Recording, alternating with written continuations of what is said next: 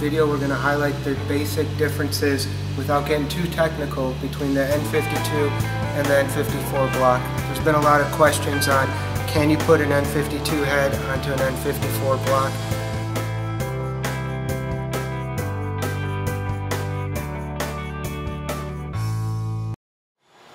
On this side we have our N54 block.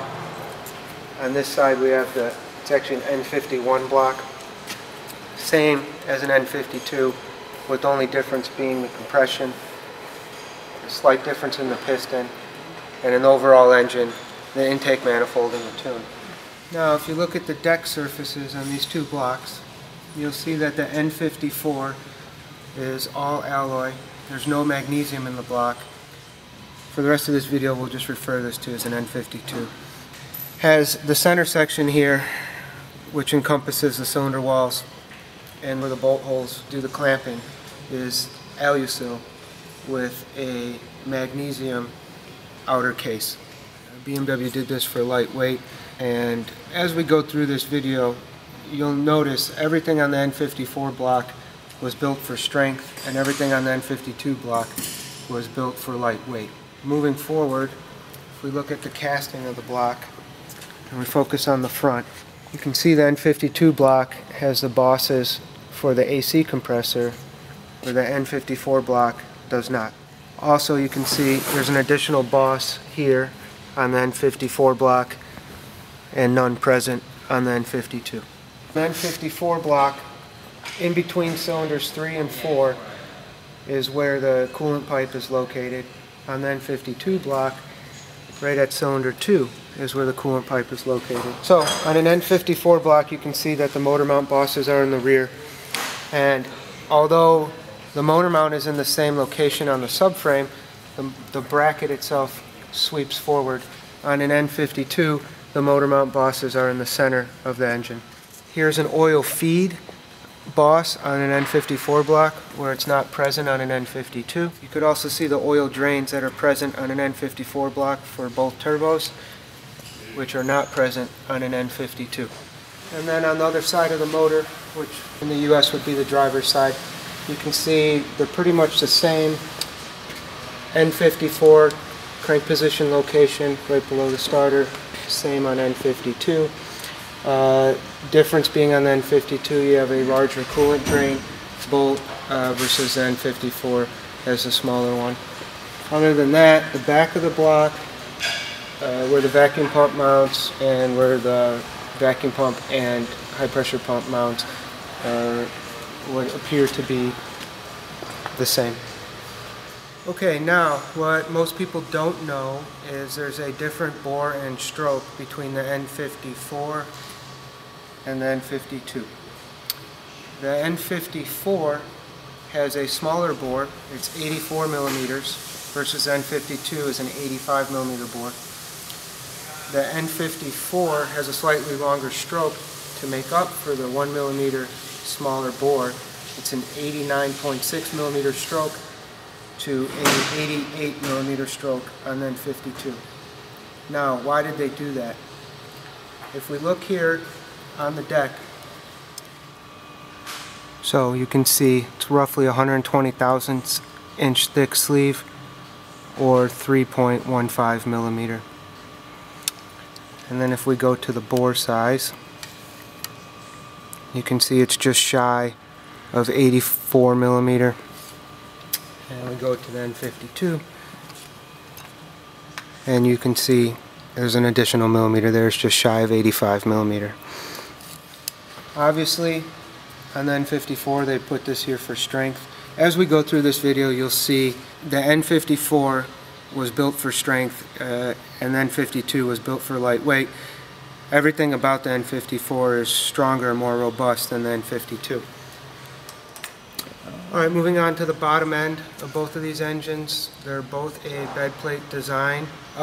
Both bottom end designs are identical. They have 14 main bolts and 31 perimeter bolts for the bed plate, for a total of 45 bolts between the mains and the bed plate.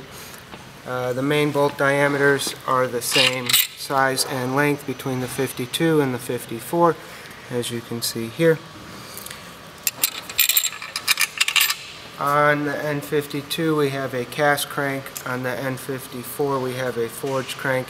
You can see slight differences in the counterweights. They're smaller and narrower on the N54, and they're more squared off on the cast N52 crank.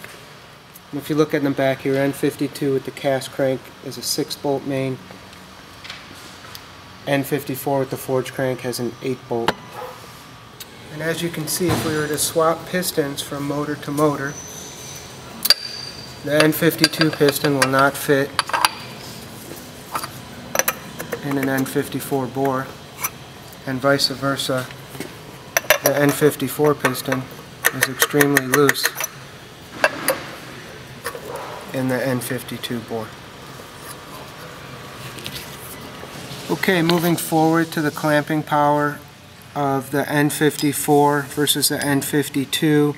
As you can see, the N54 cylinder head bolt is 11 millimeters in diameter, with a 9 millimeter head bolt on the back cylinder, cylinder 6 and cylinder 1 on 2 of the 4 bolts, versus the N52 is a 10 millimeter head bolt with the same 9 millimeter bolt in cylinder 6 and cylinder 1 on 2 of the 4 bolt holes. If you put them side by side, you can visually see the difference in length and in size of the 2 bolts. Obviously the N54 is going to be a stronger bolt and provide more clamping force, just sheer size and length. Next we have the connecting rods. Both have the same journal diameter. Both are forged rods. The N54 has a larger 9 millimeter rod bolt versus the N52 has a smaller 8 millimeter rod bolt. Wrist pin is similar situation. You have the N54 wrist pin on the left versus the N52 wrist pin on the right. N54 is a 22 millimeter wrist pin. N52 is a 20 millimeter wrist pin. Also in size and weight, it's the same scenario. Next we can compare the pistons between the 2 engines, N54 and N52. You can see they're completely different in design. This is a 10-to-1 piston because it's the N50, technically it's the N51 piston. Difference being this chamfered edge here. If it was an N52 piston, it would go straight across. You can see it's a little bit thinner between the top ringland and the edge of the piston. N54 piston, the center is dished, makes an area for the combustion to occur for the high pressure injection.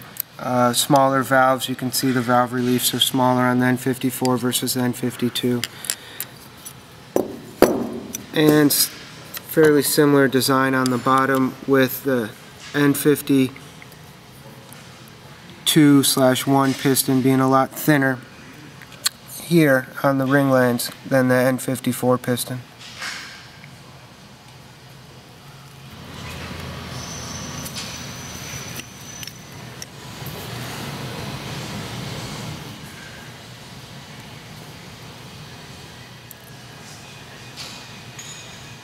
Next we're going to talk about the 2 differences between the head gaskets, N52 versus the N54. Obviously the bore diameter is going to be different between the 2 gaskets. The first thing that jumps out at us is the openings for the coolant passages are a lot larger on the N52 versus the N54. The next major difference is this piece of rubber that is around the perimeter of the head gasket of the N52, which is not present on the N54. My thought on this is to keep water ingress to prevent dissimilar metal corrosion between the steel gasket and the magnesium block. It's why all these motors have aluminum bolts that hold them together. If you lay the 2 gaskets over the top of each other, let me go this way here. You can see all the bolt holes line up, all the passageways line up, There's just varying differences in size. So let's move over to the blocks themselves. So here we have the N54 head gasket on top of the N54 block. If we remove this gasket and move it over to the N52, you can see that everything lines up all around the perimeter, the embossments of the block itself, and around the edges. Now, you couldn't run this gasket without sleeving this block and taking the bore size from an 85 to an 84 millimeter. So that wouldn't be an option. If we go the other way around, we have the N52 head gasket here. If we move that to the N54, you see it's the same scenario. Everything lines up around the perimeter. Now there are some differences here. If you see, the block hangs over the edge inside on all the drain backs. They line up on the other side of the motor. If we flip the gasket over, you could see at the end of the day it probably would not be an issue. This follows this design here, and this is all made, this rubber here is made to seal. But again, you wouldn't want to put an N52 gasket on an N54 because the bore diameter is wrong.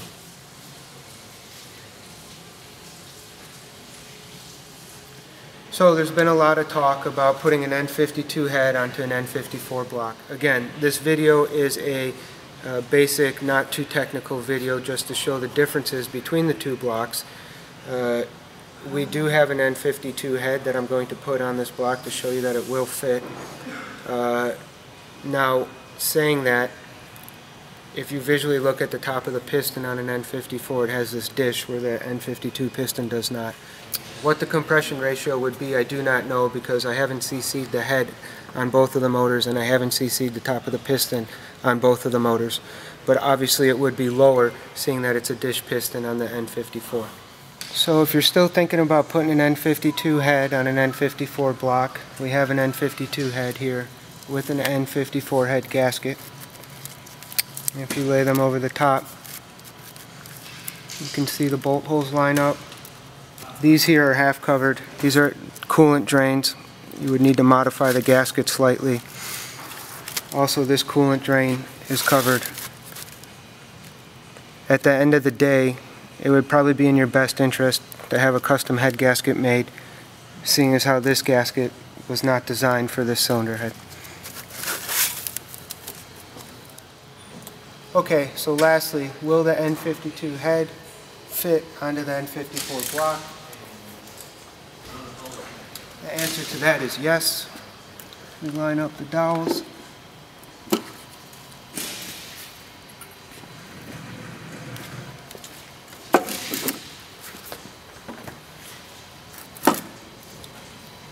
You can see all the casting lines up perfectly all the way around.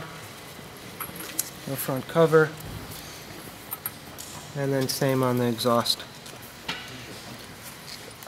Now, with that being said, the back two bolts and the front two bolts are the same on N52 and N54. The rest of the bolts, the N52, you would need to drill out the bolt hole to accommodate because it will not work into the head.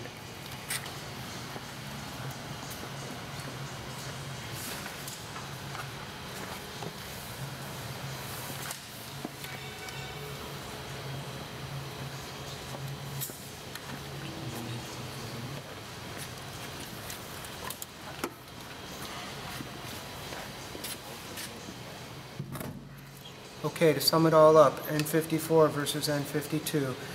N54 steel liner, N52 no liner. N54 84 millimeter bore, N52 85 millimeter bore, 89.6 millimeter stroke, 88 millimeter stroke, all aluminum block, aluminum with magnesium block, forged crank, cast crank, larger rod bolts, larger head bolts, smaller rod bolts, smaller head bolts. Completely different casting design on the exterior of the block as far as coolant port location and oil drains built in for the turbo. Which is stronger? Obviously the N54 is stronger all the way around. How strong is the N52? We're about to find that out with our turbo kit. Like and subscribe to the video. Appreciate you for watching, and stay tuned for more updates to come on further development of the N52.